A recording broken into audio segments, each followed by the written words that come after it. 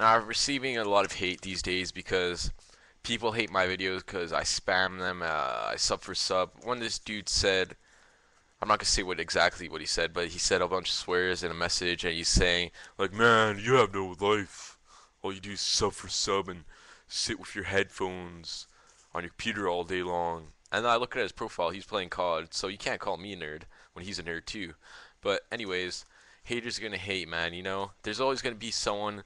Even if you have the best video in the world, there's always gonna be someone on YouTube that's gonna thumbs down your video just because they're hating on you.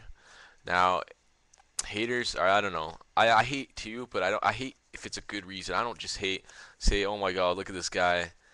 Uh, his videos are good, but I'm gonna hate on him anyways." No, it's not like that. If you hate for no reason, like, you don't deserve to be on YouTube, and please stay off YouTube.